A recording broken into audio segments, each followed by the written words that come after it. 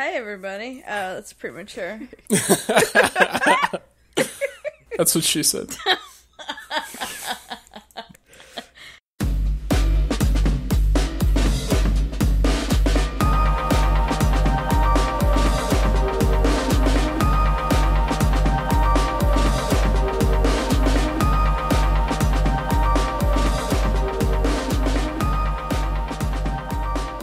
Hello, and welcome to Way Too Broad, a place for friends to talk about things that make them sound crazy. I'm Hannah, and these are my co-hosts, Aaron and Ben. Hi, Aaron. Howdy doody.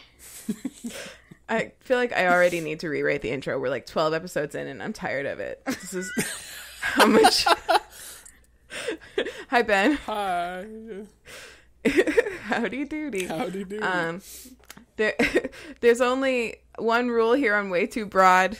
That rule is you have to be excited about the thing you're talking about. I have a feeling that we're going to have to broaden the term excited this week, but that's spoilers. Ooh. Spoiler alert for later. Okay, what kind of wine, Aaron? Is it Beaujolais? No. We're not drinking that until me and my parents are together a literal cup of wine. on Saturday. Do you have any other drinks? Yeah, I do. What are you drinking? I have a cranberry lime seltzer that I have to open. Nice. Fresh. And I have I wanted some caffeine, but for some reason I didn't make a cup of coffee. I made this tea I found that I really like. Huh. It's my new favorite tea in the whole world. It's called espresso chai. Whoa. Oh. And so it's a black tea with chai tea, but it also has espresso in it. And it takes care of my normal problem with tea is that I resent it for not being coffee. Because it's like also coffee. That's good. Yeah. What are you drinking, Hannah? I have this, which, for those who can't see, it looks like pond water in a martini glass. Is that drink? Is that one drink? I don't know what drink you're referring to. Let me try to remember it. The really old one with gin and chartreuse. No, it's not. It doesn't have a name. Oh. Maybe you guys can help me name it. Ian made it up because he drank all the... I had this nice bubbly wine and he drank all of it. So I told him he had to make me podcast fuel. So he... It's ginger juice and from actual chopped up ginger and matcha powder and gin and honey. That sounds awful. Oh, yeah. It's really good. It's really good.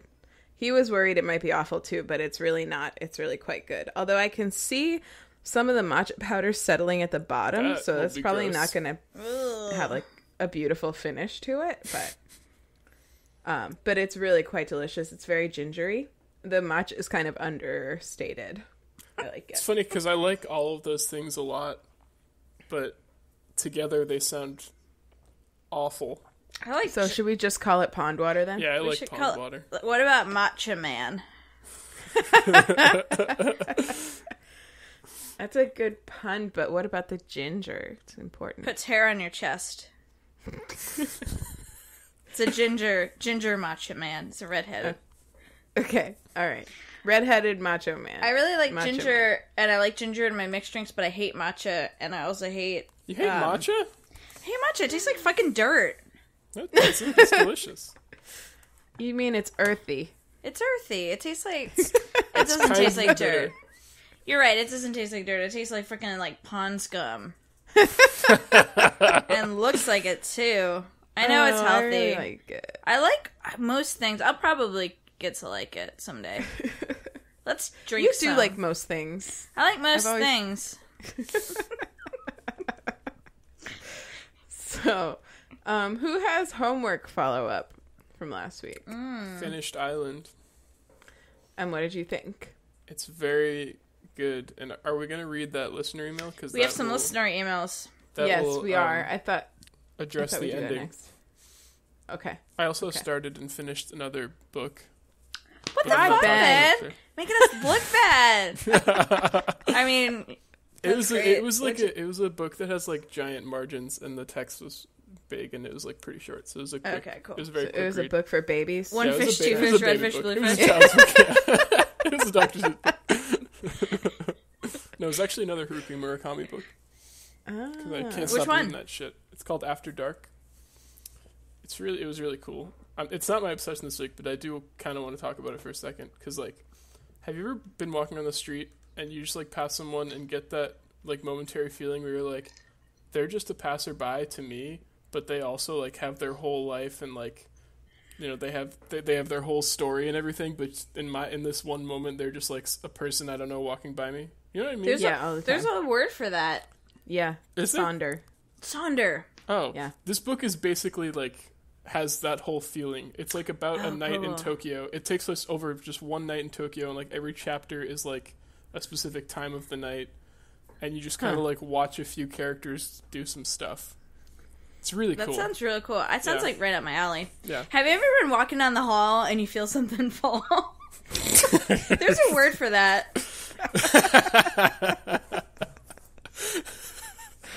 What in the world does a diarrhea song have to do with anything? He was like, "Are you ever walking down the street?" And which made me feel like it had that cadence to it. I'm sorry, Ben. That does sound like right up my alley. The book, not the public diarrhea. Yeah. Well, should I read that email from our listener, Uncle Al? Yep. Our listener email, one of several. Yes. We have a few, and some of them are not from my mom. So great. But we love them all equally. Yes.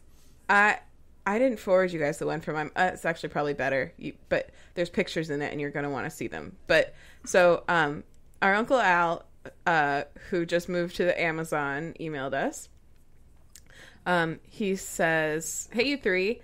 Nice treatment of Island, one of the 10 or so books that I've had that has had the... Oh my God. I already can't read.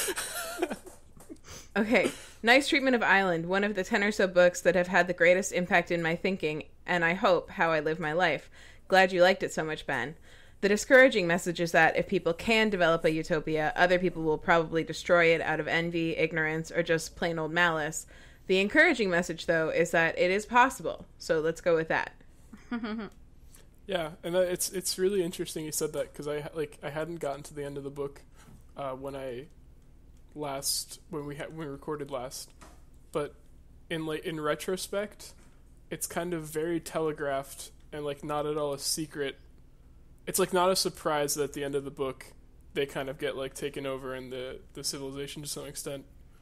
You you don't see it like collapse, but you get the idea that like immediately after the end of the book, it's kind of like gonna go away, because like everyone in the book talks about it and they're kind of at peace with it too. It's like so, but I felt like as I was reading it, I really liked that civilization. I really liked the people in it, so I didn't want to think about the fact that it would happen. So But you mentioned it, actually. Yeah. I mean, like, you told us that the guy was there on, like, a mission to do something like that. Yeah, he actually ended up... This is spoilers, but, like, he actually ended up not really... It kind of happened in spite of him. I see. Yeah. Well, now I don't have to read it. You really do. We must. I'll read it. I will read it. I don't think I had any more homework follow-up. I don't... Well, should I read our other two listener emails? Yeah. Okay. So, the next one was from a listener named Molly. Ben, and also others who like dystopian books and or online games and or the future of the internet. 2 days ago, I started reading Ready Player One by Ernest Cline, and I am devouring it because it is so dang good. I'm not done yet, but I highly recommend that all of you read it. Also, it's being made into a movie in 2018, so try to read it before that. Okay, bye. Love, Molly. That's my wife. I That's think my Dad wife. has read that and has recommended it to me before. Also, Who's read it? our dad. Oh, cool. So that's a listener rec for all of our other listeners. Cool. Listener cool / lady. former guest / cool lady. Cool lady. I forwarded you guys the one from my mom. Just Should we now? read that one now too? Yes. Just Yeah. now. Oh, Jesus Christ. Yeah. God, So- like childhood nightmares.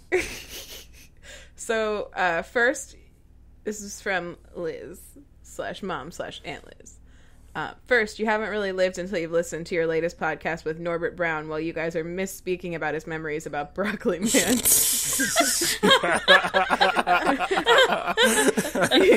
He muttered quite a bit and says he completely remembers all of it and told you so, but he will not email you. Then why did he tell you that he didn't remember it?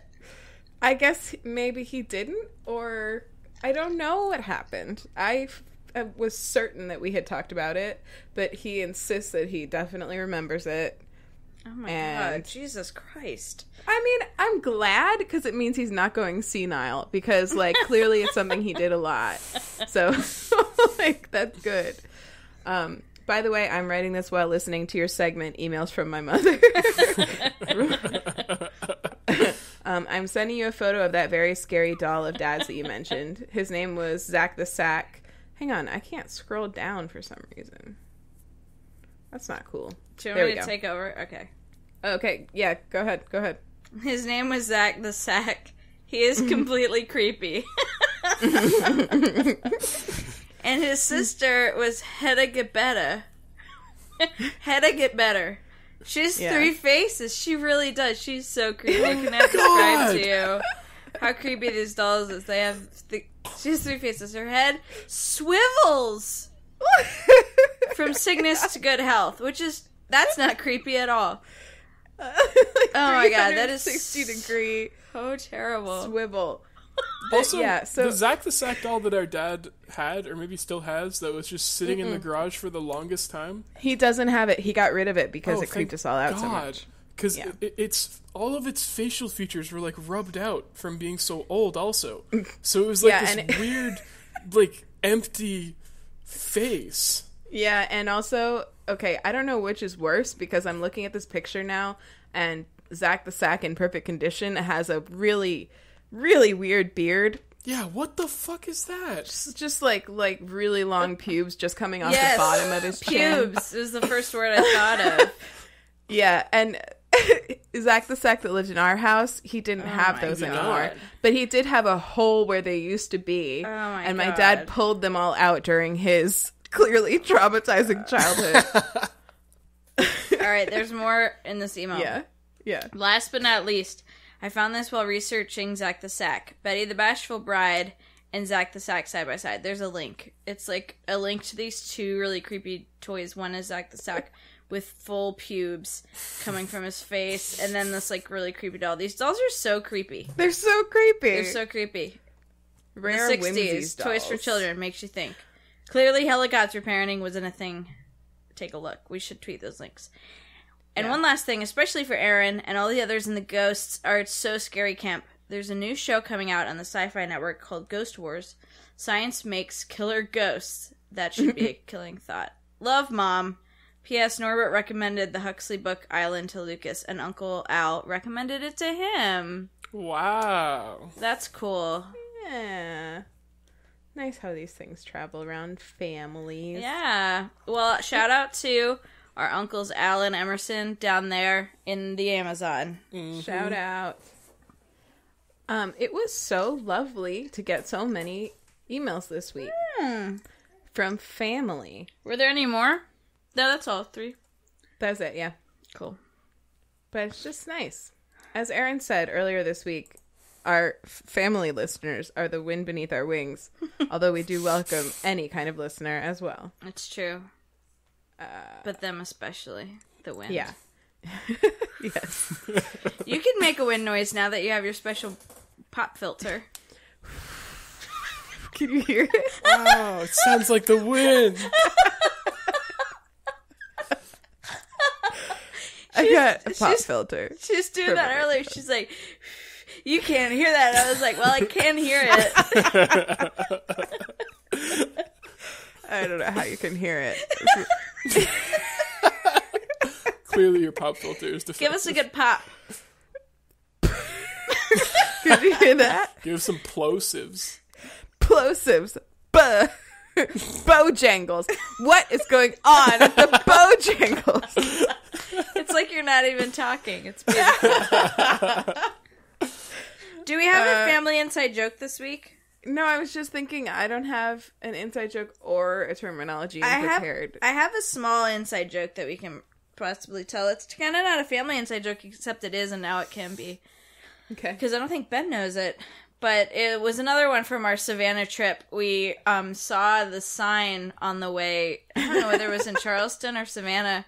And it was to advertise a restaurant, a seafood restaurant. And the sign just said, "Shrimp happens." And we were talking about what might happen at that restaurant.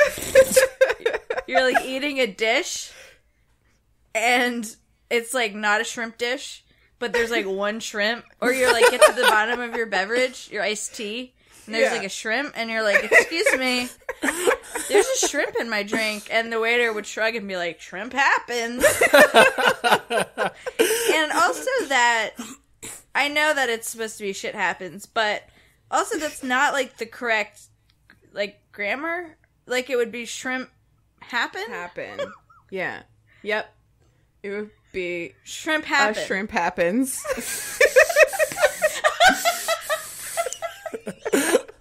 So every once in a while, I'll be texting Hannah, and there's like a shrimp emoji, and I'll just include it within the text out of context, and I'll be like, "Oh, sorry about that. Shrimp happens." Yeah, and also just like from an advertising perspective, as a marketing professional, I don't think you're like doing it right if you're comparing your food to shit in any context. Wow, that's a great point. Right. What's so bad? And even if you're not comparing it to shit, you're comparing it to a disaster. Like shit happens. Yeah. Like does shit happen after you eat that shrimp at the restaurant? Are you walking down the hall? It was just I think we drove by. I got it. That was a late hitter. So sorry. It's just like we must have seen it more than one time, because I remember getting like progressively more and more like angry and confused about it throughout the whole week.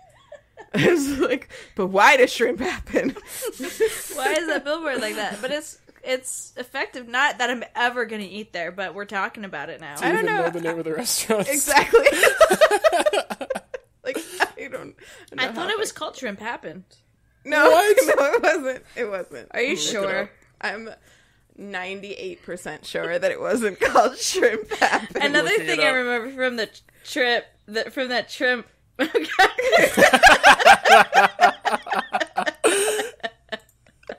Is that a spoonerism?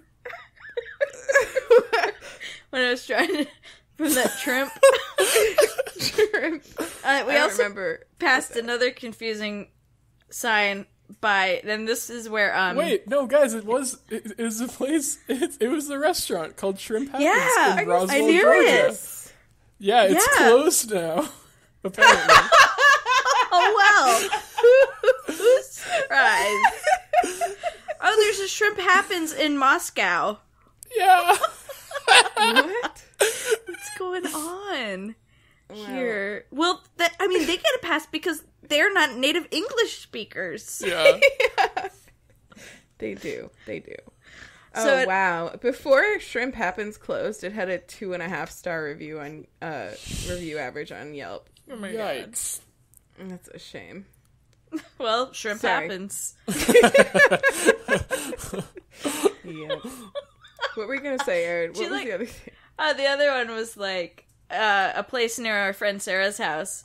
It's a dairy place, I guess, like a dairy brand, and they have a giant cow like sign, and their slogan is, in quotes, "Better than it has to be." And we're like, how is that good? What? Better than it has to be. Like legally?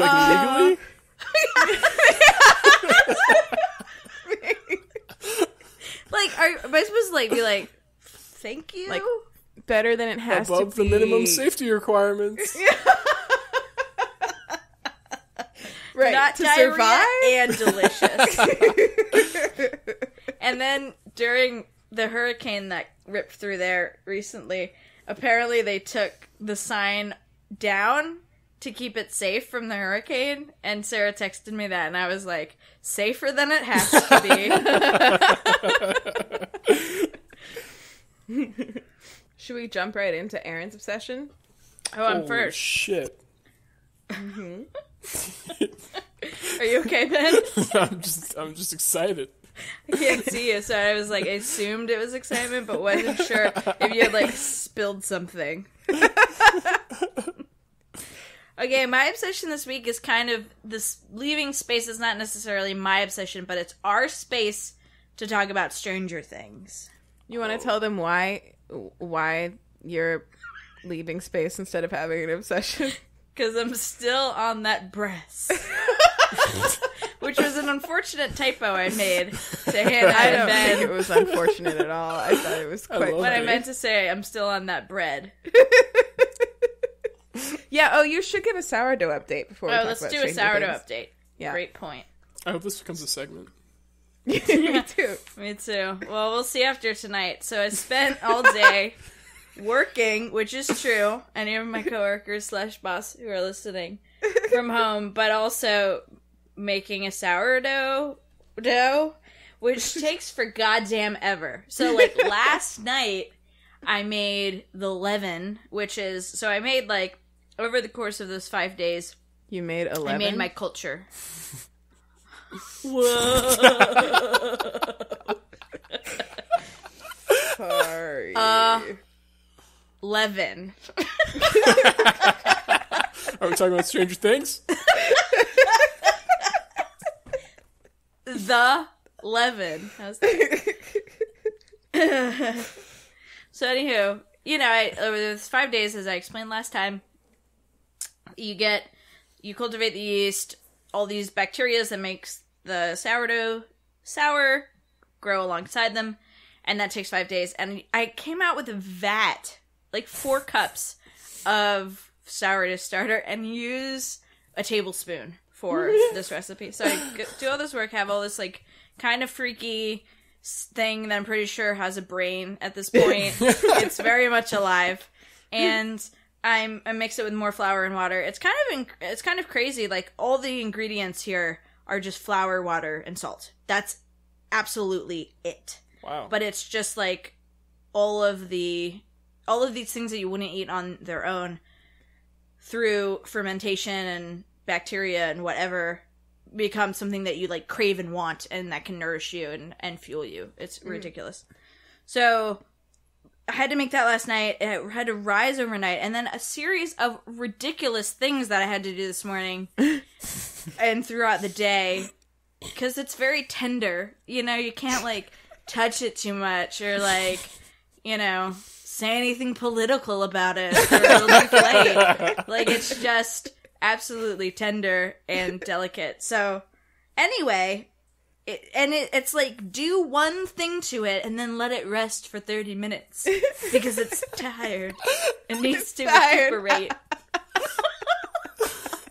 It's ridiculous. It's like hanging out with an old person that needs to take a nap like throughout the day.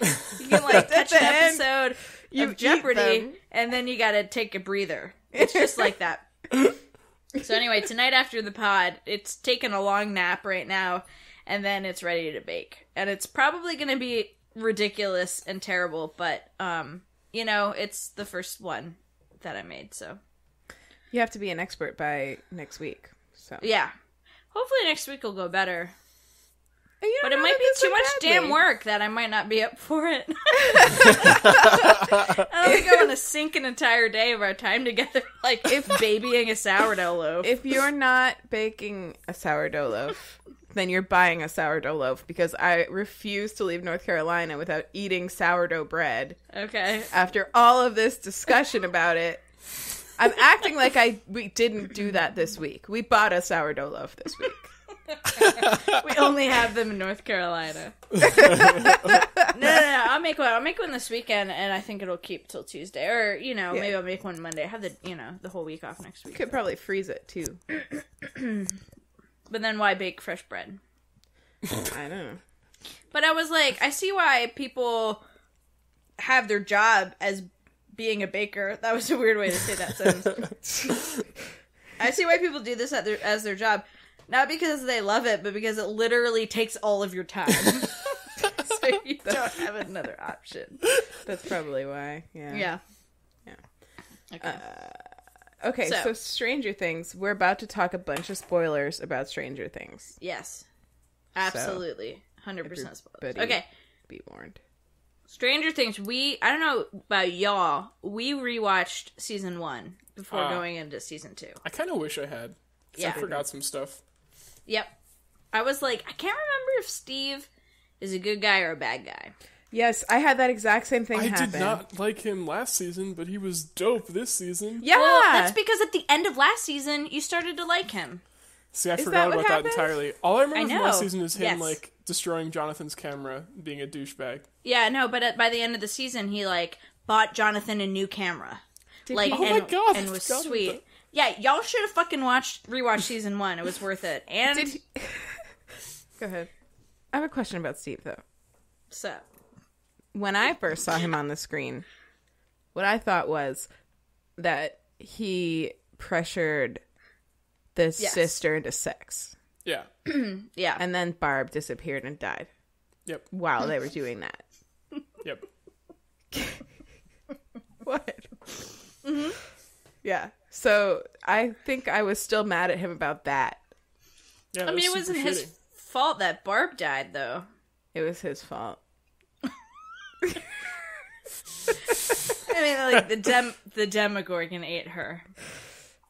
Yeah. But... I feel like that was... I don't know, yeah. But I loved him this season. He was great. And it was confusing because I didn't take the very wise step of watching season 1 again. So our parents were so confused. When we went over to their house after we had finished it, like, they thought that the sheriff was what's the kid who coughed up the wormy? What's his name? Will. They thought the sheriff was Will's dad. What? Because of that one scene where the doctor calls him dad and they, like, give each other that look like, I'm not his dad. They thought that he was, like, in cahoots with the people at that facility where that doctor was. The whole time, like, they had made all these wild leaps because they also didn't watch the first season. Also, they watch like a million shows, so I imagine it's hard to keep track of all of those threads. Rewatching was great because it like whet the appetite for season 2, and you get that immediate, like, at the end of season 1, like, your world ends because you don't have any more Stranger Things to watch, like, immediate gratification. Yeah. And obviously with the refresh of the memory, the only downside, I think, is that season 1 is better by so much. Like, really? I enjoyed season 2, but season 1 is really much better. Do you think it's because of that, like, unraveling the central mystery thing that you were talking about last week? I don't think so, because I thought the mysteries in season 2 were actually very compelling.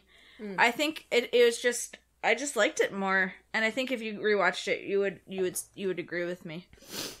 I can't remember any of their names, but I adore the one who got the teeth this season. Dustin. Yeah. I love him. Maybe you would know their name if you had. I know Eleven's name. Yeah. Jane. And that one, yeah. Oh, snap, deep cut. Oh, okay. So, was anybody else kind of confused about, like, what the point of her sister was? That whole episode was bullshit. Yeah, it was like, it was literally just to explain why she, like, had enough power / motivation to close the, like, portal at the end. Yeah, like, which was a dope scene. That was awesome. Debs. And I guess if that had just happened and they didn't have any sort of precedent for her having that kind of, like, power, I would have been like, hey, how did she just randomly be able to do that?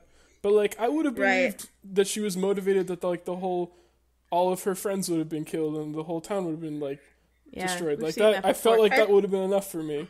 Don't you think it was also so she could get a badass makeover? I think they're gearing up for season 3 as well. Like 8 is significant too, because what about, 9 and 10? Yeah. Yeah. So I had this weird moment in that episode where, like, for most of the episode, I forgot that this show was set in the 80s somehow. And I kept thinking, like, God, their hair is all just so over the top. Like, that's so unrealistic that they would all dress like that. What is going on? And, like, I don't know why I was really fixating on it. And it took me about 3/4 of the episode to remember that it was the 80s. I had this other interesting kind of thing that I noticed. This was kind of the main thing that I was going to talk about if this was my obsession. I ended up with a different obsession, so that's why Erin has done this generous thing of making this time for all of us to discuss. Because I'm on that breast. You're still on that breast. So I was really fascinated with the relationship between Eleven and the sheriff in this season.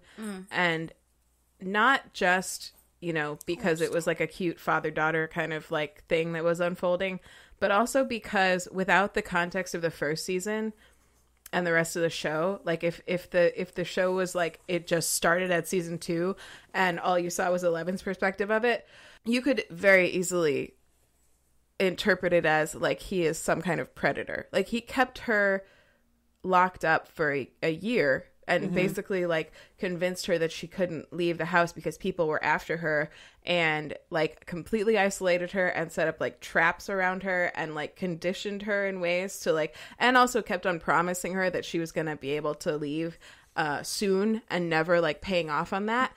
And it was really interesting because like it was all extremely justified and he was doing his best, and we know that because we were like following the action, but like and we knew about the first season and we knew that like the monsters were real and all that stuff.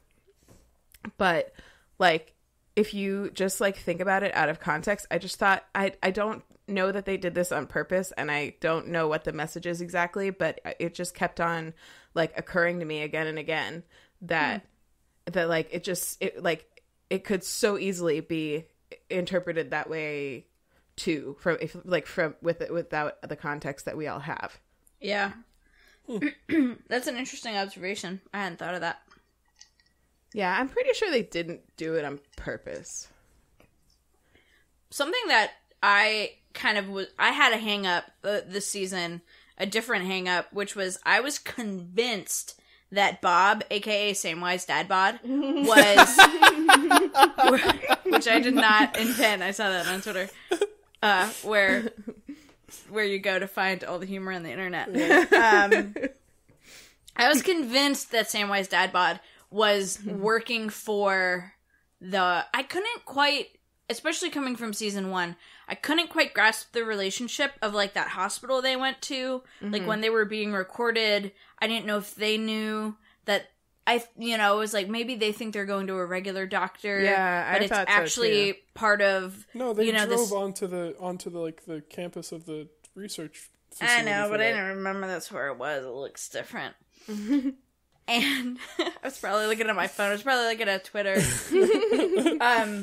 And so I didn't know, and I was convinced that Bob was just a plant, and was a spy or something. And the same with the new people, the guy with the little mustache and Max's brother, and Max couldn't figure them out. I understand what their whole point was. Yeah, I don't either, because there was a lot of like there was a whole subplot that like didn't do anything. Yeah, like I liked Max. I thought she was a cool character. Yeah, and I didn't see her purpose in the story. I didn't see Billy's purpose at all. Yeah, me neither. So two-dimensionally evil. He wasn't. They had that scene with his dad where he cried because he was clearly abused, and that's why he was exactly like, how he was. That's true, but that was like the last episode. Yeah, and that was almost like the resolution of his subplot. It was like, he's a bad guy, but he's got trouble at home. Like, I mean, so does Max, though. Max lives there, too. I was in the same boat, Aaron, though. Like, when I saw them, and they'd, like, just moved there from California, and he was talking all weird about how, like, they're not really siblings, I was like, are they some kind of like people with powers? Like, were they at a research Exactly. facility or something? Yes. That's and it funny. turned I out they kept were on- just step siblings. Yeah. I kept on and- wondering where their parents were.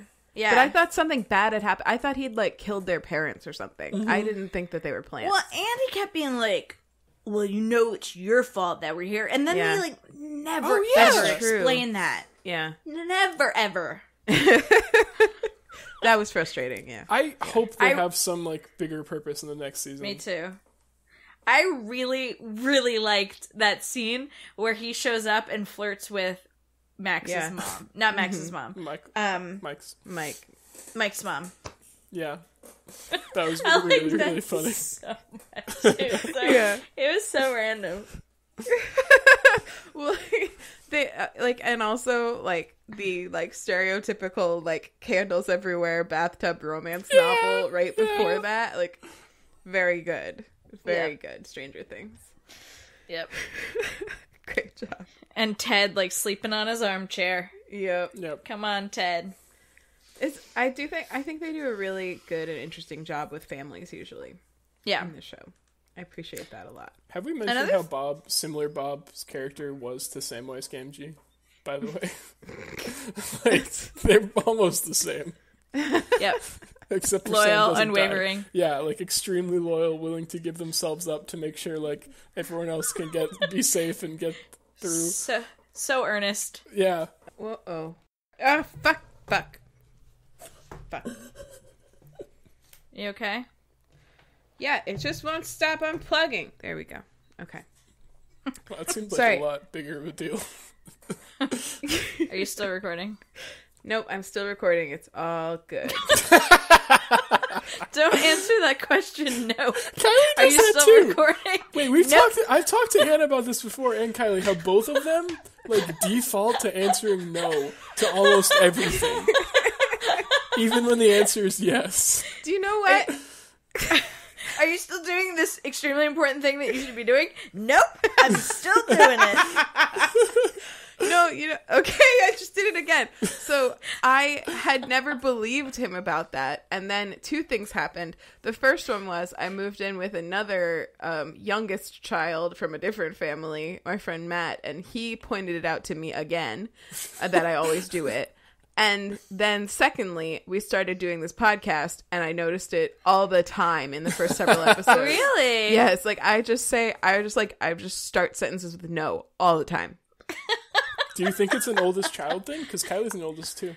Maybe. I don't know, because it's not like the way, like sometimes Ian does it, but his are more like, I noticed that too in the Halloween episode, but it was more like a confidence thing, kind of just like, no, just I wanted to say, but like mine are often stated very confidently, even if there's not much context to them. Yep.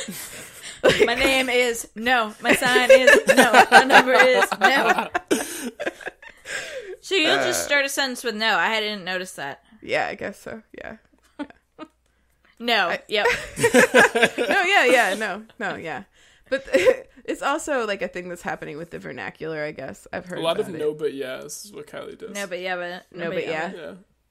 No, but yeah. yeah. No, but No, but yeah, but that's like her default affirmative. No, but yeah. Yeah. Yeah. I mean, no, but yeah.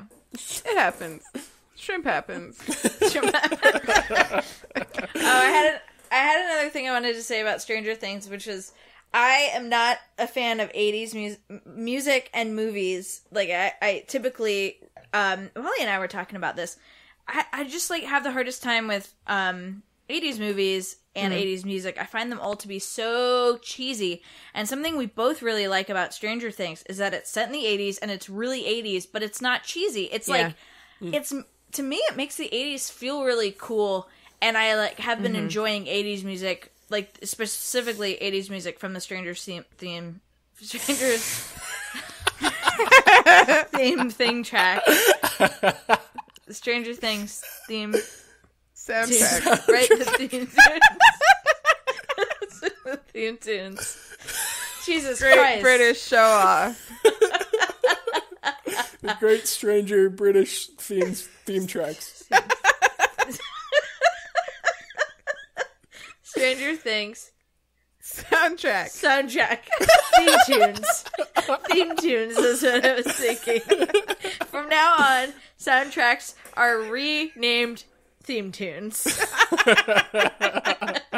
Specifically from those, just like liking those songs and thinking that era just has a cool feel. I'm like, Steve is so cool and his hair's real neat. You know, just like these 80s things, and I'm like, okay, I'm feeling it, you know?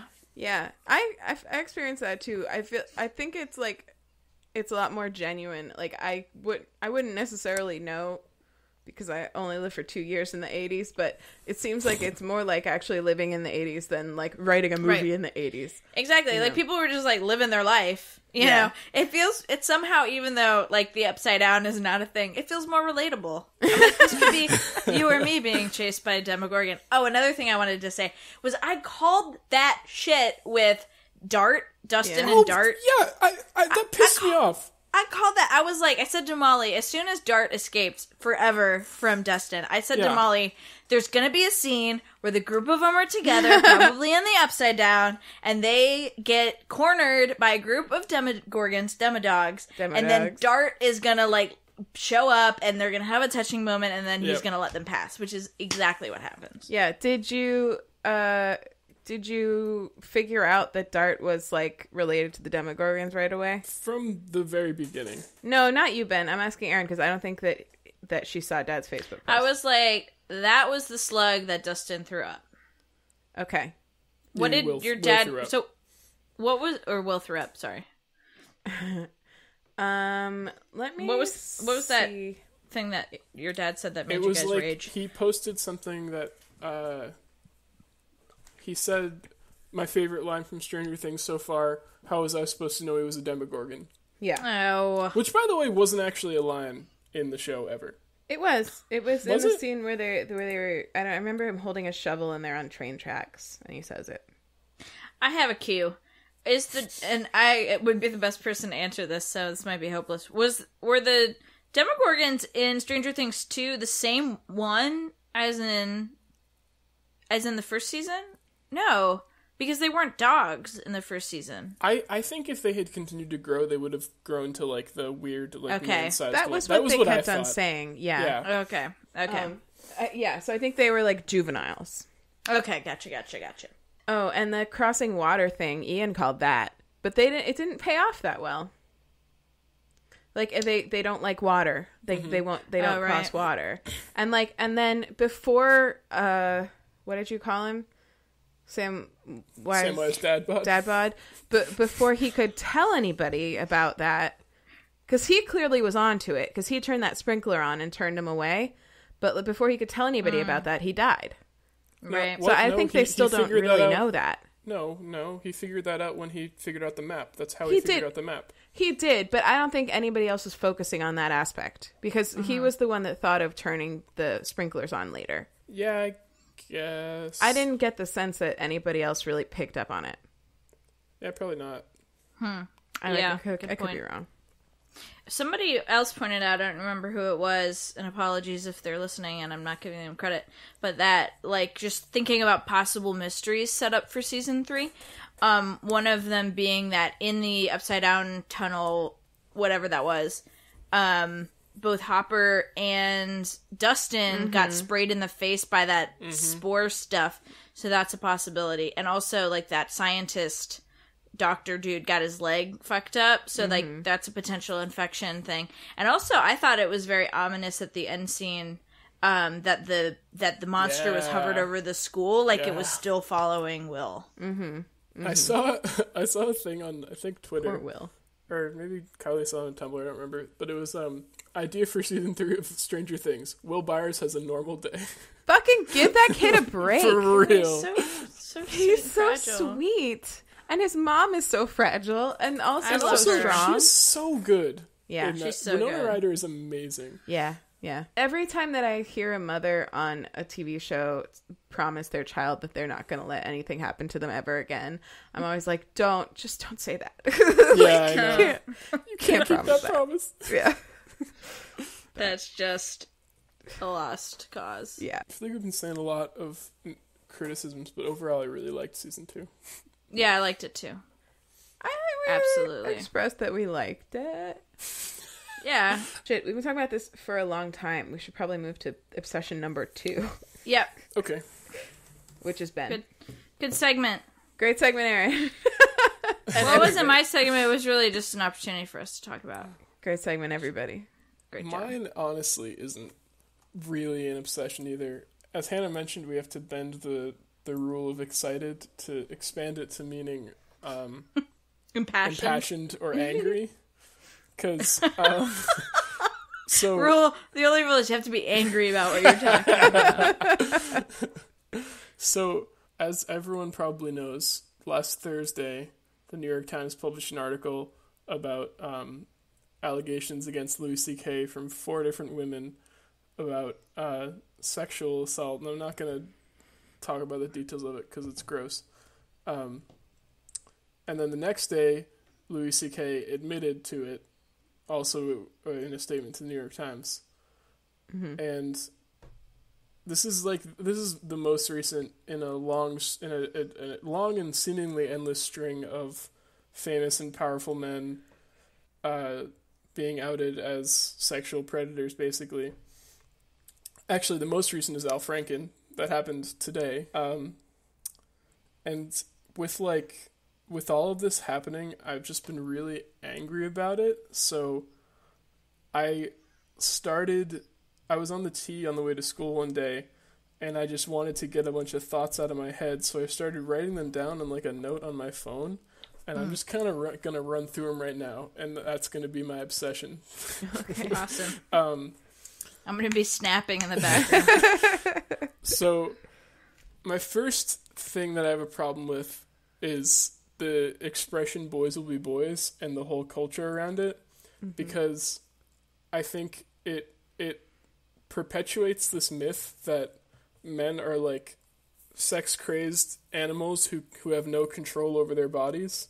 Mm-hmm. And it's like, while it's true that to some extent, I don't know how true it is, honestly I don't think it's that true, that like testosterone maybe, well, especially like boys who are in puberty, like gives them more urges or something. Like, people can learn to control themselves and should be taught to control themselves, rather than our society constantly teaching men that they should be acting on all of their aggression. Yeah. Like saying man up and, you know, you need to be a man and like fight that kid. Like that's all we're constantly showing boys from a very young age that they should not even make an attempt at controlling themselves. So that's why we're ending up with so many people that don't know how to, basically. And I mentioned Louis C.K. wrote an apology. It was fucking awful. It didn't apologize for anything. No, he didn't even say I'm for sorry. For one, it had the tone. Once. Yeah, it wasn't really. I don't want to call it an apology. It had this whole tone. I think he explicitly said it at one point of not knowing that what he did was wrong until now, and it's like that was just this utter bullshit because it's brought up to him before and he has denied it. Yeah. Before. Why would you deny it if you didn't know it was wrong? Also, Paul F. Tompkins, I think, tweeted something like the day the apology was released and said, like, I wasn't aware of how my actions were affecting other people emotionally, and so they started affecting me financially. It's like, that's actually what's happening here. Mm-hmm. He also, I think in 4 different times in the letter, talked about how the female comedians he assaulted admired him.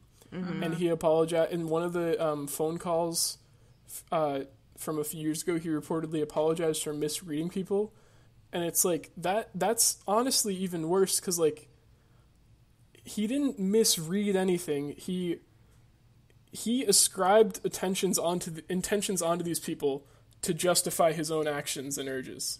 Mm-hmm. Like he didn't. He was writing his own fucking story. He wasn't reading whatever they were putting out. You know. Yeah. And the reason he like has this already foregone conclusion in his head that he can assault them is because, in my view, in a large part, is because of our boys will be boys culture, which is basically rape culture. So it's like, I can't control it anyway, you know? It's I hate it so much. Like everyone can control themselves. Yeah. Everyone can. And I actually, a while ago, Kylie's mom and I argued about this for like a while because she was like giving Kylie's sister some trouble for wearing shorts that she thought were too short. And she like said to me to try and like get me as backup, when you have a daughter, like, are you going to let her wear really short shorts? And my response was, if I have a daughter, she can wear whatever she wants. And we've gotten this big long thing about like how if I have a daughter and I tell her that she can't wear like short shorts or short skirts or whatever, I'm basically limiting what she can do. It's like, instead, if I have a son, I'm going to teach him to not attack women who are wearing short shorts. I'm not going to tell my girl to not wear short shorts, you know, like, right. I don't want to limit people just because other people are shitty. My best friend and I were talking about how it's remarkably easy not to sexually assault or harass anybody, and that we do it every day. Yes, and like, yes. I'm like almost 30 years clean, like 30 years sexual assault and harassment free. Like, as far as like me assaulting or harassing somebody. Right. Yes, it's very fucking easy.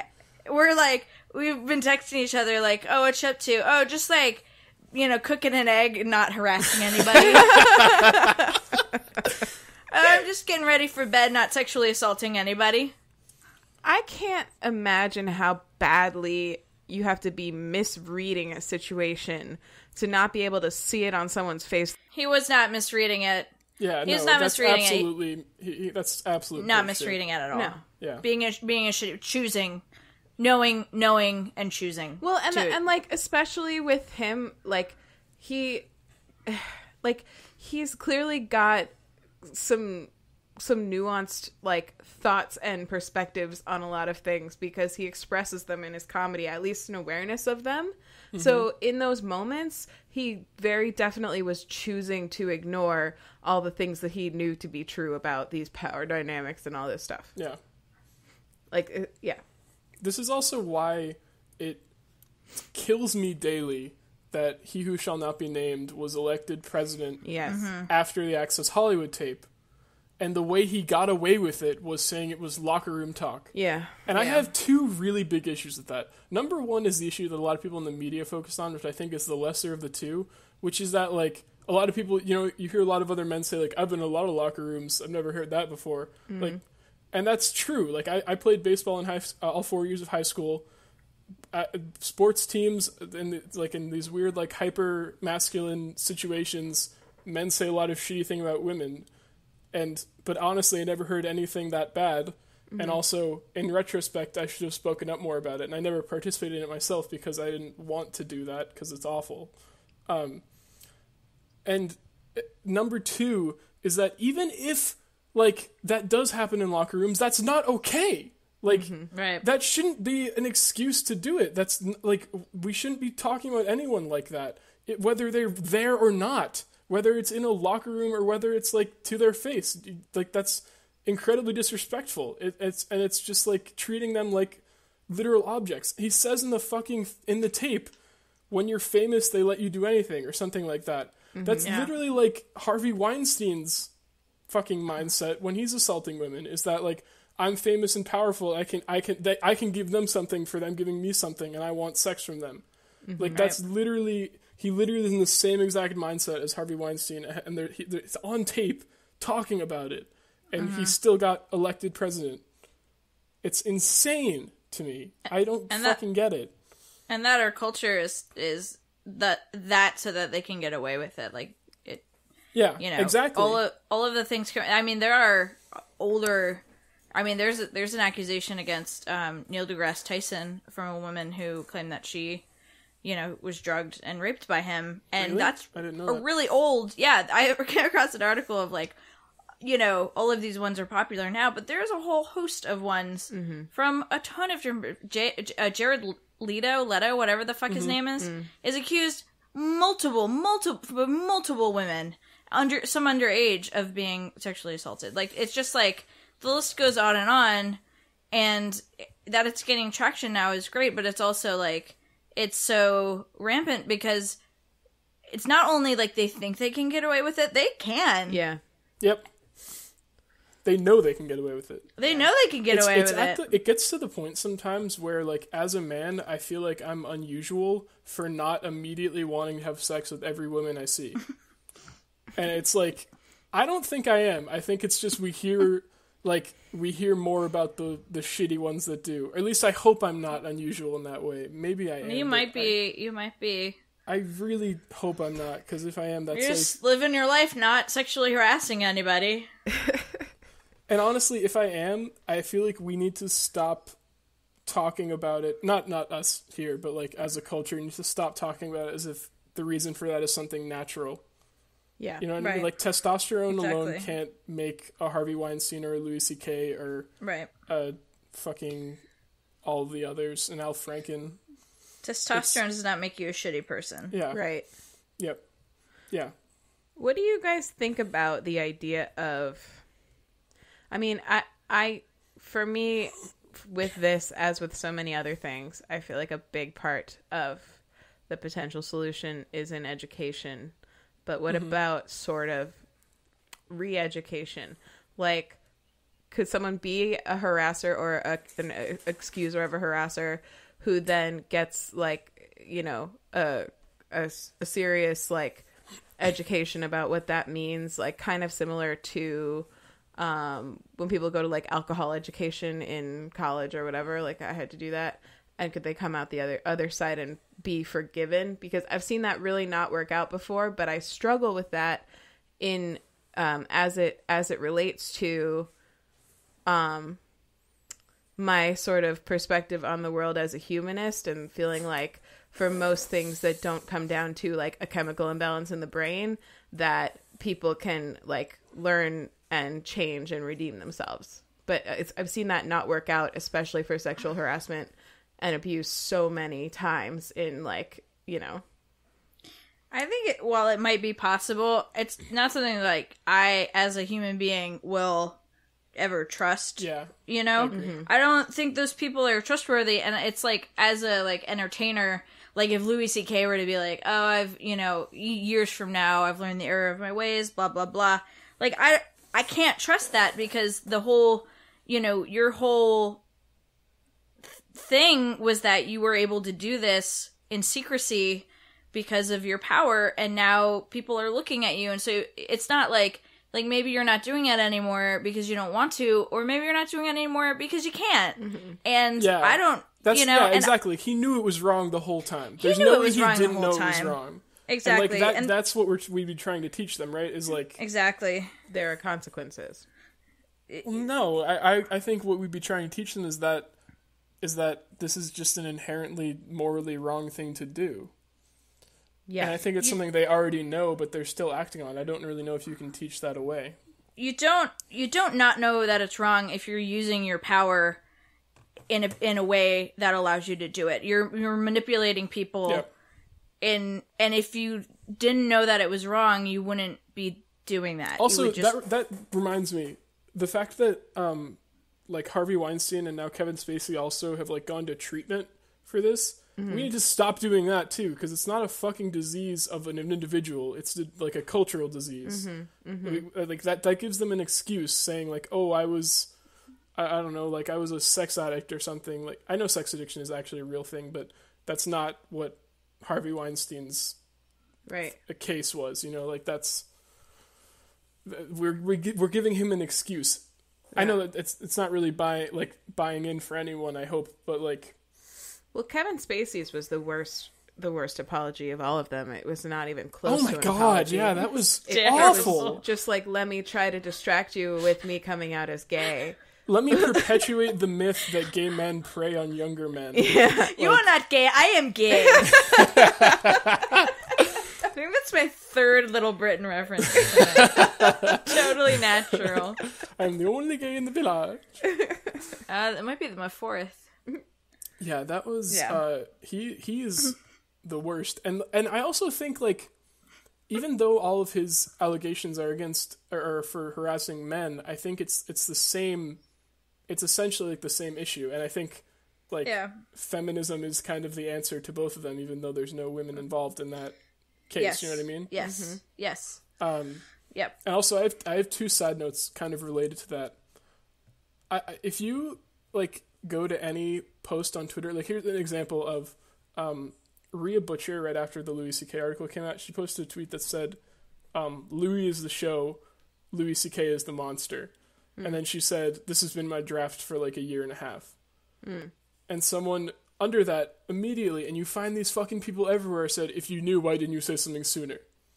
It's like, fuck you people, especially the people that say that to the women who were assaulted, because like it's traumatizing, number one, to revisit that because it's an awful experience, and number two, it's like dangerous, not for their careers, but in some cases for their actual safety. Weinstein literally hired ex-Mossad agents to try and silence women and reporters.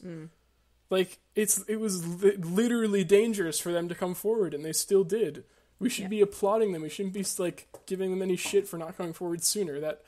That's like, it's not even a pet peeve. That's a light word for it. It's just like, I fucking hate that. Yeah. Like, Yeah. Also, I hate the trope you see a lot of like when people say like, as a father of two daughters and like as the husband of a wife, this like is deeply unsettling me. It's like as a human being, it should be super unsettling to you. It should rock you to the core that 50% of the population cannot feel safe walking down a city street at night. Like, that's fucked up.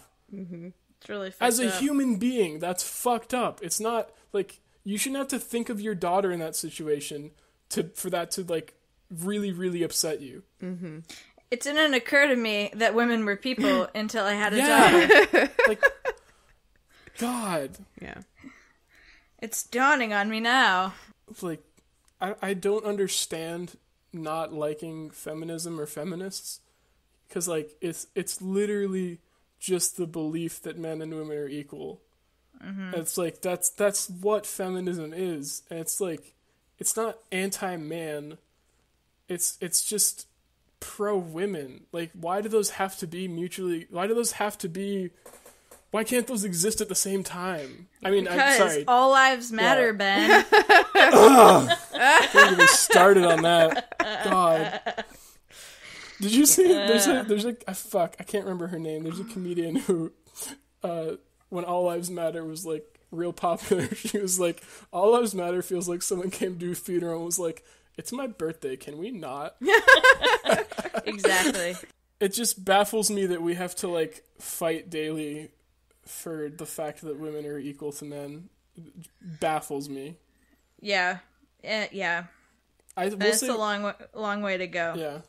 One nice thing about all of this has been, for one, people have been promoting a lot of female comedians, because like I think I saw something Aaron retweeted that was like, stop like mourning Louis C.K.'s comedy and start celebrating all these women, mourning the women's comedy who didn't like get to come to the limelight because they were traumatized for years or kept down in the industry because of this. Like, Yeah. That's over 140 tweets, but yeah, it was something similar. Yeah. It's like, stop being upset about the men you lost and start being upset about the women that you never got to see because of what they did, you know. I was called out on a tweet.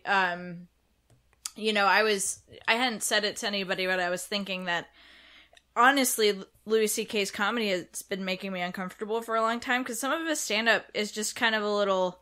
You know, he talks about his, like, daughters in a weird way, sometimes just in a way that I didn't like, and so I stopped listening to him, and was feeling kind of smug about that. And then I saw a tweet from somebody that was like, and for everybody who's been saying, well, I didn't like their art or whatever, you know, stop that bullshit and start thinking about, like, when it happens, when you find out a celebrity that you love. Yeah. You know.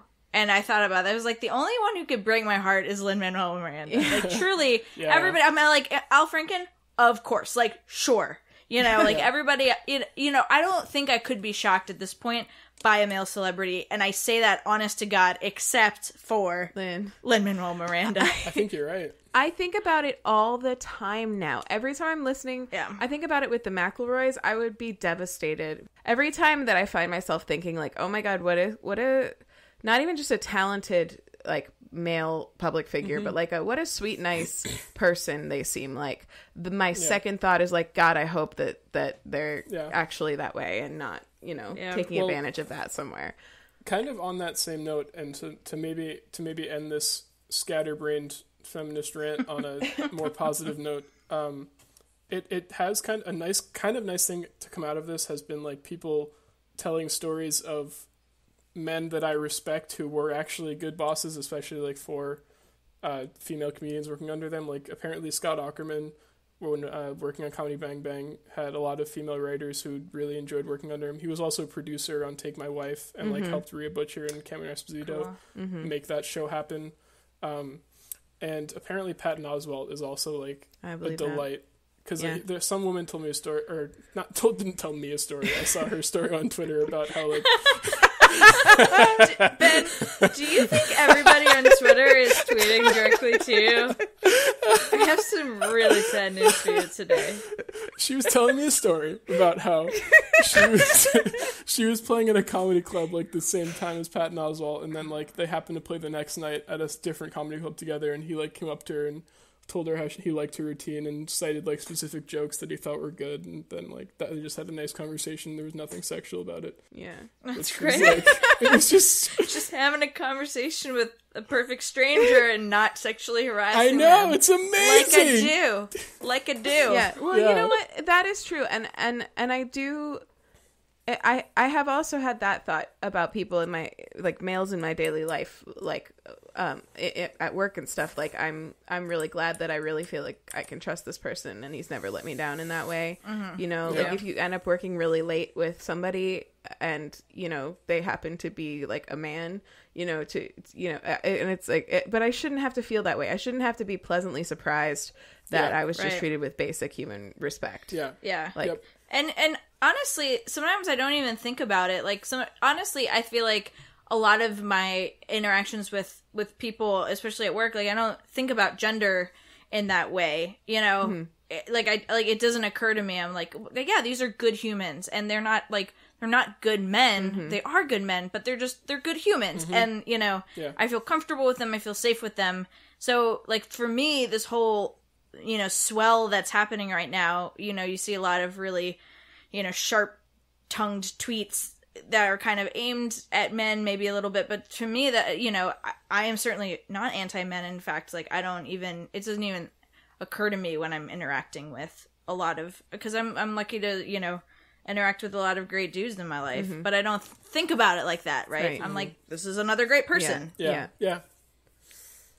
I think, too, one thing I wanted to say was, on the theme of not harassing anybody, is as an out gay woman, I am also, it's on my radar as well, as it might be for a man, to, to be extra careful when I'm interacting with women, to make sure that I'm not doing anything that would make them feel like I was hitting on them at all, right? Like, I'm, like, super duper careful to make it seem, to do that. So I don't know. It just seems like an obvious thing to do.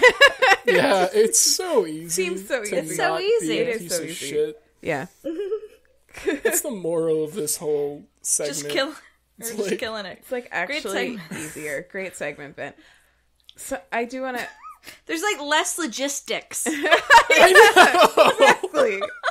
Exactly. Just don't be a piece of shit, and you don't have to worry about it. You don't have to you don't have to hide in the shadows. There's no timing things or anything. Yeah, it's just like all the time. You don't have to hire hitmen. Just at all times, just be a decent human, and then that's easy. Yeah. And then you're done.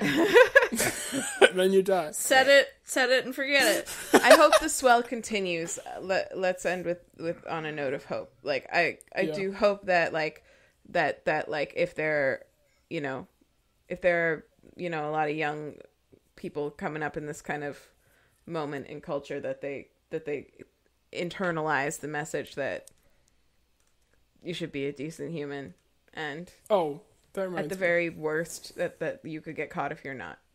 Yeah. I have a quick question about this. This is something I talked to my friends about. It's two-parter. Number one, do you think that if Harvey Weinstein and all of these others had happened like exactly a year ago, that Donald Trump would have gotten elected? Number 2, do you think this is all happening in part because Donald Trump got elected?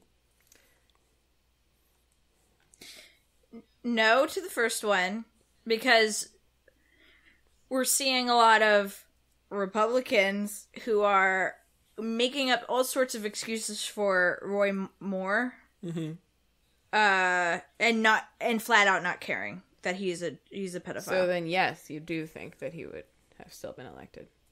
Oh, sorry. Was that the question? Yeah. Do you think he would? Yeah. Yes, I still think he would have been elected. Yeah. Because that news broke like right before the election. Yeah. Last year. And the second question was, do I think this is happening? Maybe. Maybe we're just like done. Yeah, I think maybe. I almost think it was kind of a last straw for like a lot of sexual assault victims was to see this happen. I have like, exactly. no. I have the same thoughts. I don't think that the people who voted for Donald Trump have been moved by much of this, even up until today. Any of this news apologists in the last, exactly. But I do think that it's happening partly because of him, in the same way that the whole concept of the resistance in general is really because of him. I mean, I don't think Virginia would have happened that way if not for him. Yeah. Yep. Because of you. That's the second episode in a row that we've sung that song.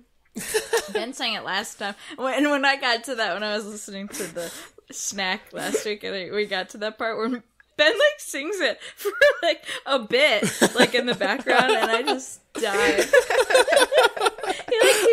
He keeps going like softly. I don't know. I didn't even hear that. I forgot I did that too. Okay. Are you guys ready for a drastic shift in tone? Yes. I need it. Okay. Wait. Yes! Okay, but Erin, I want to know. So That earlier was a this drastic week, shift in tone. yeah, right. Earlier this week, I revealed to Erin and Ben that I wanted to change my topic from Stranger Things. I did not tell them what I wanted to change my topic to, but I dropped maybe a subtle hint, and Erin thinks she knows what it is. So, well, it was maybe you dropped a subtle hint today. Did you drop a subtle hint? maybe. So you said you were revisiting something. Was it something from long ago? Just tell me what you think it is.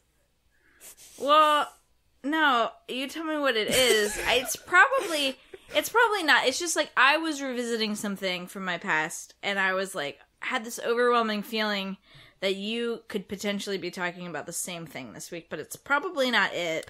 I don't think it is it, because I don't think Okay. that you have much experience with this thing. Okay, well, it's probably not it, so you go. Okay. You also let me know about that after I say. Well, I'll let you know as soon as... Are we it's the going to same hear thing. what it is? Or... Okay. Here's how you know. When you reveal it, I'll be like, it's the same thing! Or whatever. Okay. It's My Cat from Hell. Okay, no, it's not the same. What? I thought you were going to get into Homestar Runner. Oh, no. Oh, wow. We should talk about that maybe as an episode. They're producing new shit. What? Yeah. That's awesome. They have a whole YouTube channel. Cool.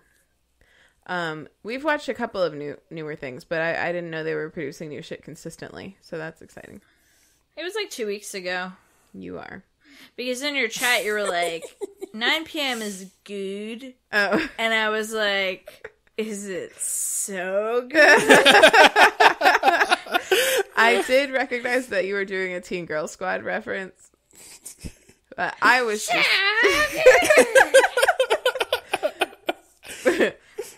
but no, I need to talk about My Cat from Hell because I've been watching it a lot lately. Sorry. We can talk about Homestar Runner. Just No. That's going to be a different week. yeah, exactly. So, for anybody who may not know, a couple of years ago, no, it was like 4 or 5 years ago now, Ian and I moved in together for the first time in this like small apartment, although not as small as this house actually. And we both had cats. And when we moved in together, we both had a cat.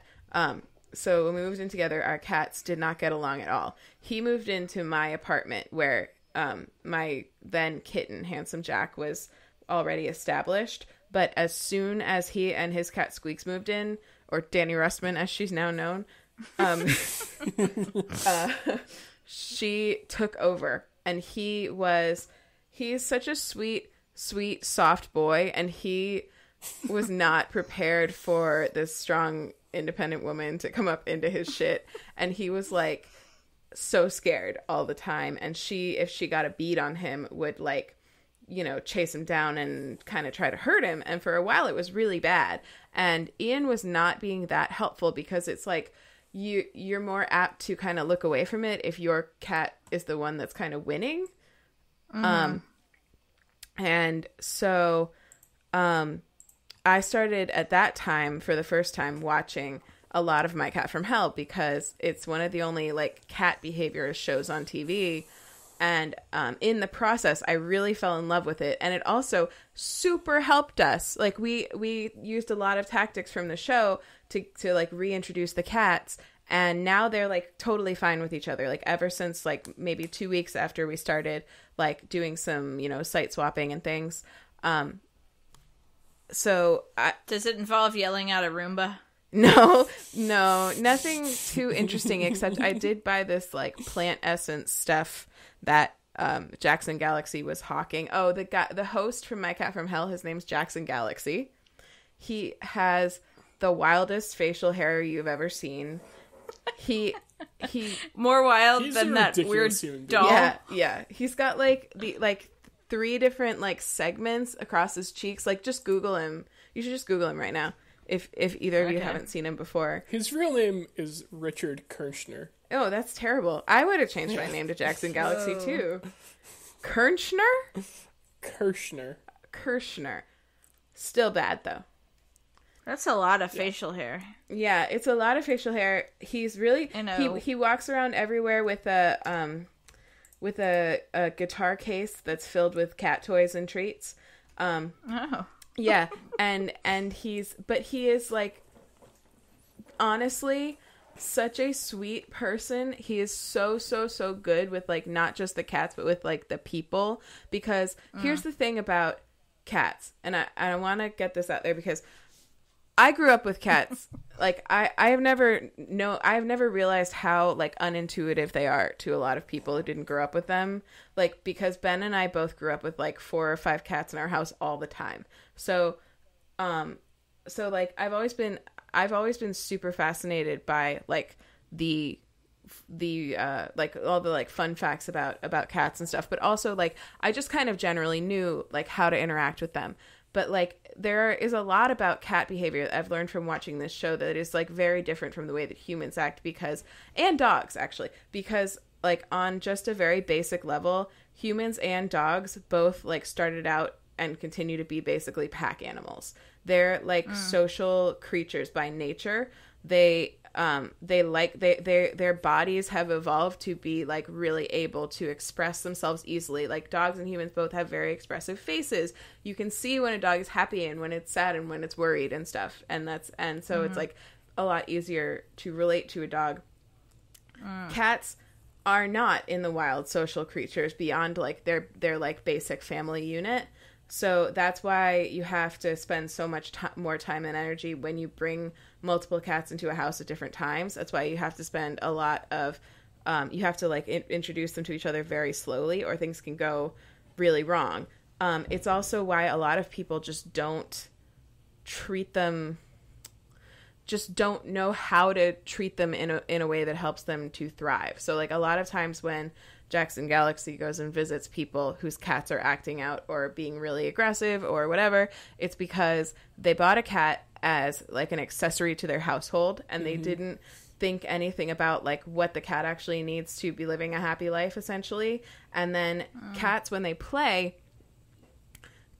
need to get energy out, they play, but playing for a cat looks exactly like hunting. So people think that they're being like acted out upon aggressively, when really this cat just has all this pent up energy and has no toys, because people don't know what their cat needs, and they don't want their house to look like a crazy cat lady house or whatever. So, like, Jackson goes into people's houses in this show. I'm, like, jumping back and forth between my experience and Jackson's experience, and I apologize. But Jackson goes into people's houses and, like, meets them, talks to them about their cats, and then meets their cats and observes, how their cats are acting. He reads their body language really well. He, like, reads the environment. He gives people homework, and then he comes back and like, looks at, like, video homework and tells them, like, what they're doing right and what they're doing wrong and, like, all this stuff. And it's, like, amazing the changes that happen in these animals over the course of probably, like, a few weeks. He does, like, it's just, like, a cat that was living in a closet when I was watching today, just, like, living in a person's closet. Like, they wouldn't even come out to use the litter box because they were so scared all the time. And by the time that he was done with them, this cat was, like, just, like, coming out and hanging out in the living room with them. And, like, and it's, like, people think of cats as, like, these enigmas, and they're really, really not. It's just, they're just not quite as intuitive as dogs are. To the human brain, basically. But, like, they are actually very predictable a lot of the time. And they really just want to, like, feel like they have as much of a right to be in your home, in your space, as you do. That's really all they want. And then also love, but not too much love. That's it. Yeah, I remember, my first cat interaction was at your house in Florida. Uh-huh.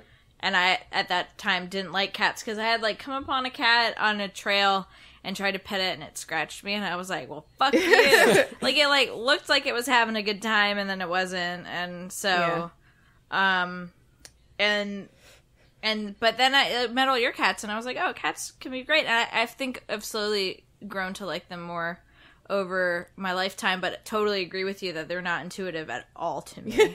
Yeah. Just not in any way. It is interesting to watch, like, people who have only really interacted with dogs. Yeah. Like, when Kylie's family came over and her siblings, like, started petting Como, and, like, I don't know, it's interesting trying to watch them, like, play with him and pet him, because it's just, like, they're kind of trying to do it like you would with a dog.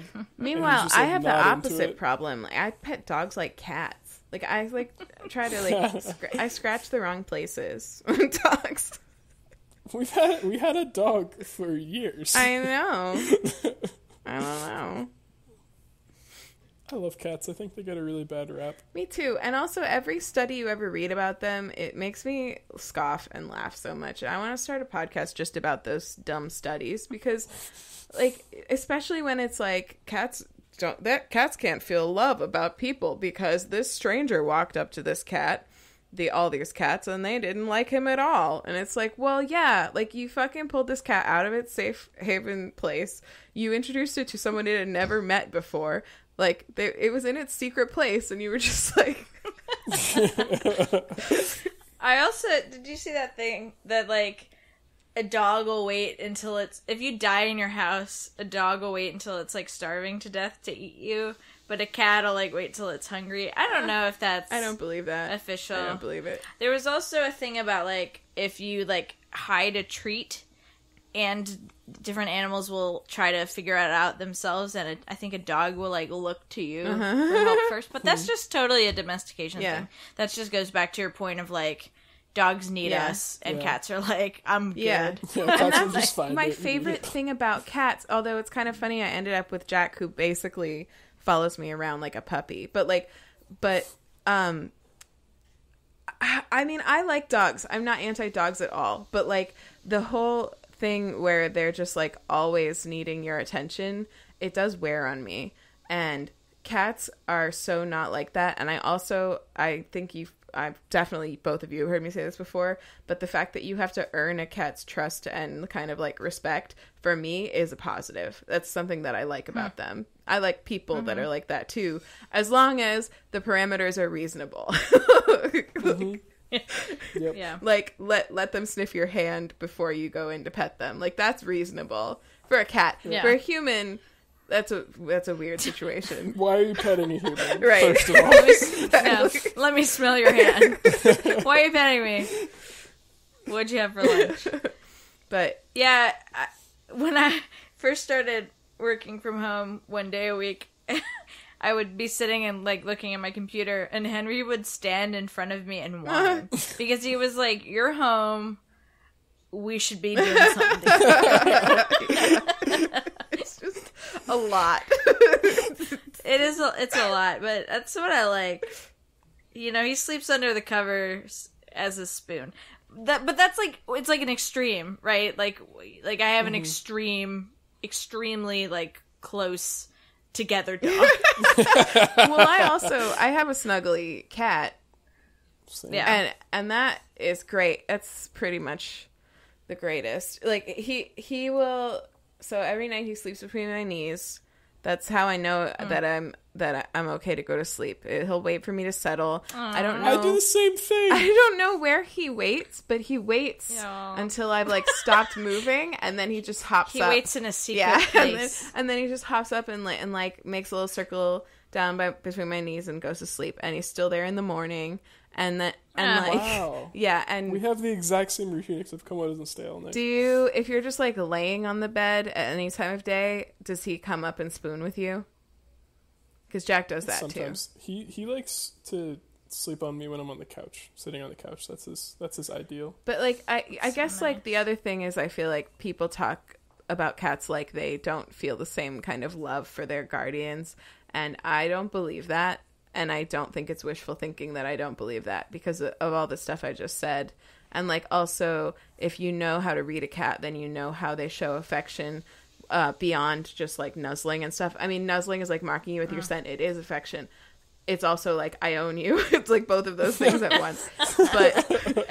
But like the squinty, when a cat like squints at you, that's like, hey, we're friends. Like, That's sweet. and so like you can see whether cat likes you or not, and then they just choosing to spend time around you. Like it feels just like such a nice treat, and I just like it. I've met some really rad cats. I used to pet sit for this cat. You met Black Yeah. Kitty, who died a couple Aw. years ago. But he would say he would meow. He wouldn't say his name. It would be really That's creepy. pretty rad. He would say his own name.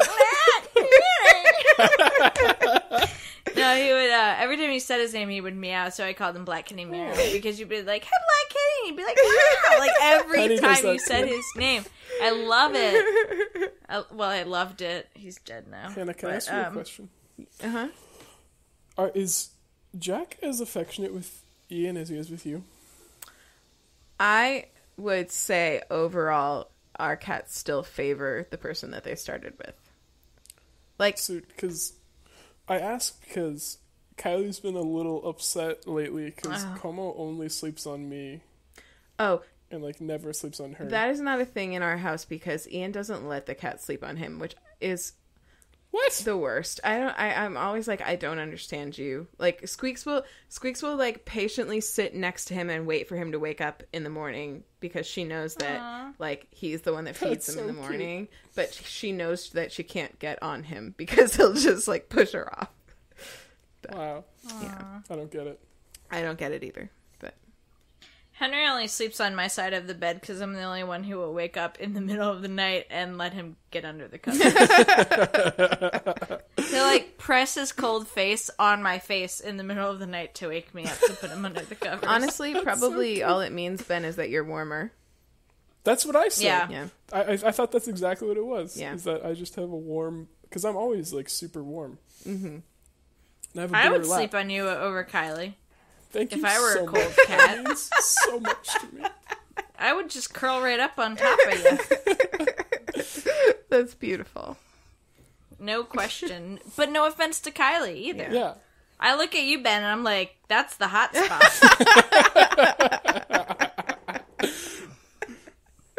That's what I've been saying. Because she's like, Como doesn't love me. And I'm like, Como loves you a lot. He loves her. Who wouldn't love her? That's what I'm Yeah, saying. Kylie's so lovable. Well, we've always said, I don't know if we said this on pod, but if y'all ever break up, we're choosing her. Yeah. It's been said In to the me by breakup. multiple members of the family. No pressure. Well, Pressure. So I wanted to talk about our Swedish mystery too, briefly. Oh. As you referred to it, Aaron. Oh, that's right. I forgot I called it that. I've been looking at kind of our like analytics, and our second most downloads, like geographically, after the United States, which makes sense because we listen to our own show a lot, is Sweden. And it seems pretty consistently that every time that we put out a new episode, there is pretty soon after that a download from Sweden. So I shout out to Sweden and whoever's listening in Sweden. And if you're interested in reaching out, we would love to hear from you if you're listening to this in Sweden, because it's kind of cool that I just happened to notice that. And like how you heard of us. Yeah. Being in Sweden. Yeah. It'd be cool too. So welcome to all of our international listeners. And then, should we do homework? Yeah.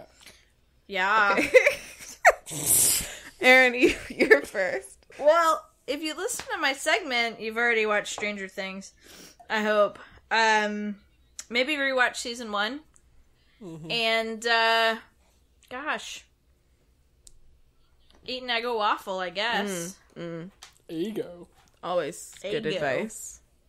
What's your Twitter? At Earnburn. And I have not posted a lesbian movie review. No. Jesus Christ. I know. Aaron. I'm sorry. I've just been on that breast.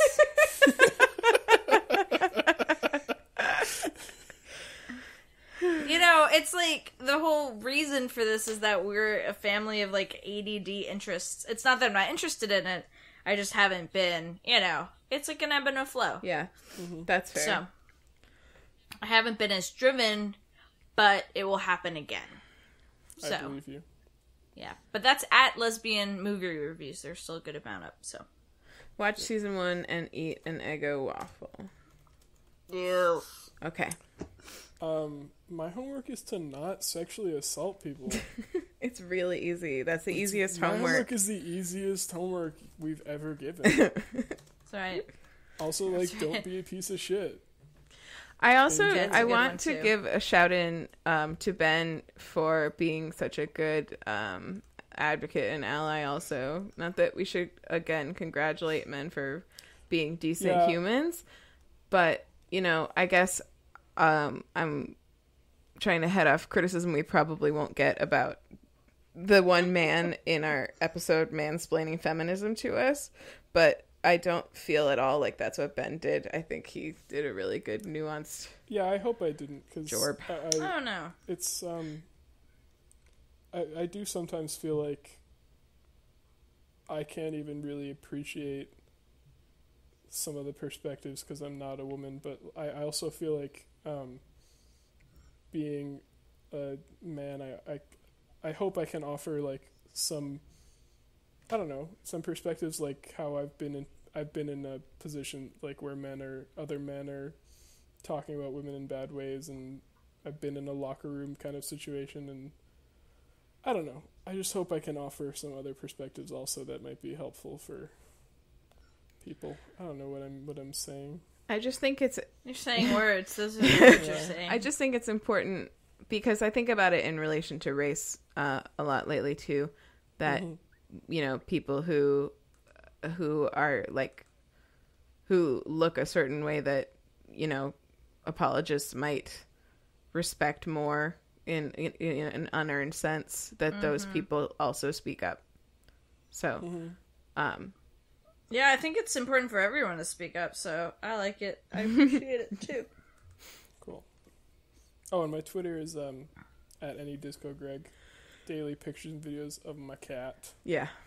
And I realized today that I really should just have an Instagram for Como, because, like, essentially what I'm using my Twitter for is to, like, curate the huge number of photos that I have on my phone. Yeah, you're on the wrong medium there, bro. I'm literally doing Instagram on Twitter. Yeah. And you can persist it to Twitter from Instagram. You could X-post it to both. I should probably do that. What? Cross post.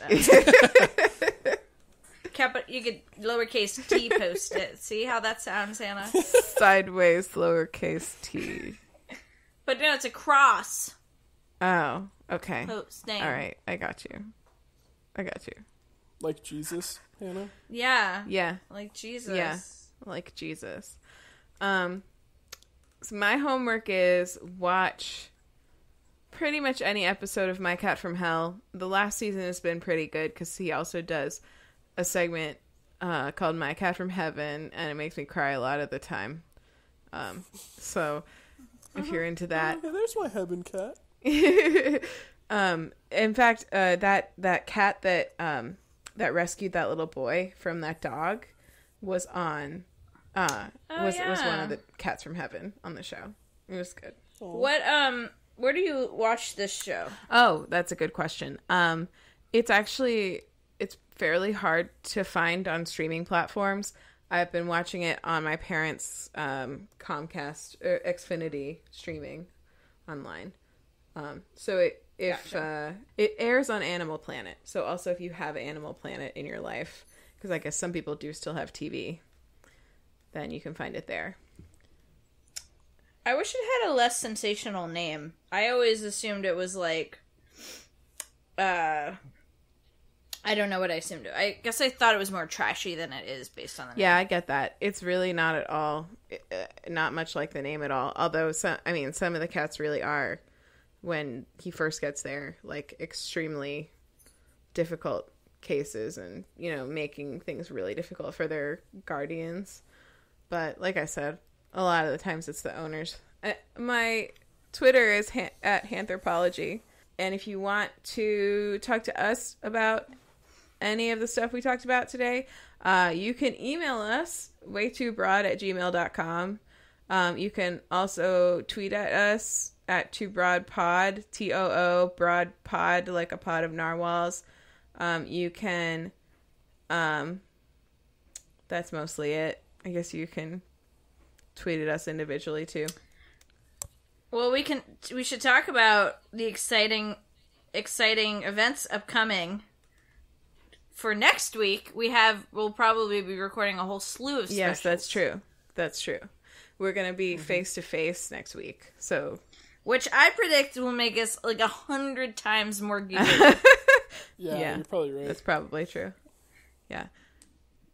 Because we'll also be drinking copious amounts. I was going to say Beaujolais Nouveau, but I'm just going to full stop copious at that amounts, sentence. Yeah. Period. Yep, and we'll have probably a number of special guests and all kinds of potential special episodes that may be rolling out in the following weeks. So, that's exciting. Thanksgiving is the greatest time of the year in the Brown family. Yes. Yeah, sure. So much. Leave us a review, and thanks for listening. Subscribe, and we love you. Love you. Bye.